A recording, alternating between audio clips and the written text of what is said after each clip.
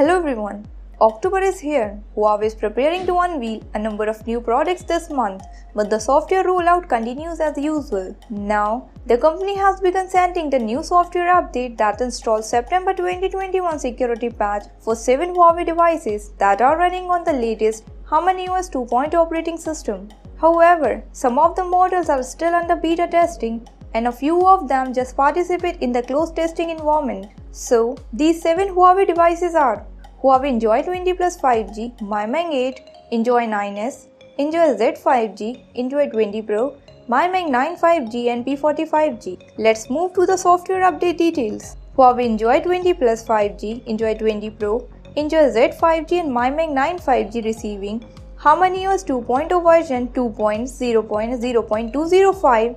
This software build brings a new size adjustment feature for home screen icons and September 2021 patch for improved system security.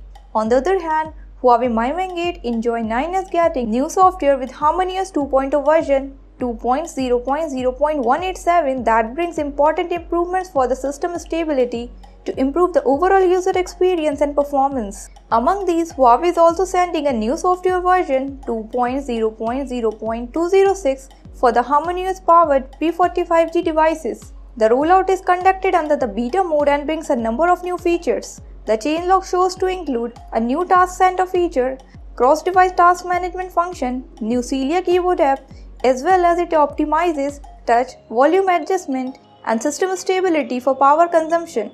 That's it for now.